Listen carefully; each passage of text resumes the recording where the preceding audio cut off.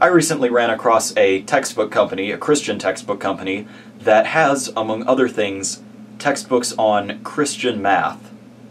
I'm not even kidding. You know this is going to be rich, because talking about something like Christian math is like talking about carpeted speech giving. These two things are not supposed to be used together in a serious way. But maybe I'm being unfair. I haven't even given them a chance to explain what Christian math is. Let's see what they have to say. The Christian approach to teaching elementary math begins with knowing and teaching that reality does have structure and order. Oh, that's actually perfectly reasonable. Because it was created by a rational, orderly God. Ugh. Is that like my job now on YouTube, talking about presuppositional apologetics and transcendental arguments, all this stupid stuff? Okay, what do they say? They said that students need to know that the universe is rational and orderly because it was created by a rational, orderly God. No. That is completely unnecessary. That's like saying that in order to understand that this calculator is black, I have to know that it was made by Texas Instruments. Because, you know, otherwise how would I possibly know that this thing is black? This black thing that is black.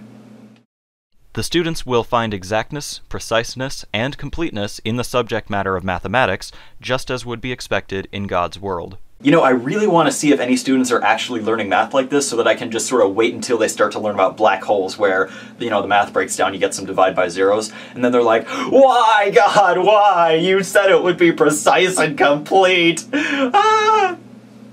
That would be funny. As the content of the math curriculum and the textbook has reason and order to it, so the math class must itself be taught according to an organized, reasonable plan. Wow, really? An organized, reasonable plan? You don't say. Man, I was going to use an unorganized, unreasonable plan, but I guess I can't because it's a math class, you know. Just like how in English classes all the homework assignments are written out as metaphors.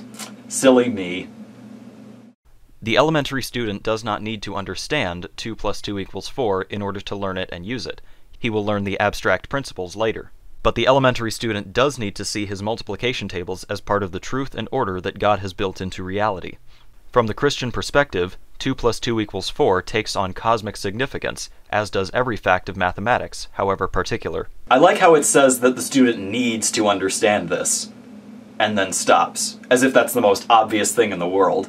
You know, it's like, oh, well, in order to know that this disposable waterproof camera is waterproof, you need to know that it was a Fujifilm product.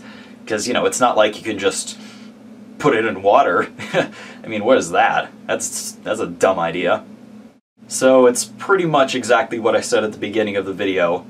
Christian math, carpeted speech giving, stupid ideas.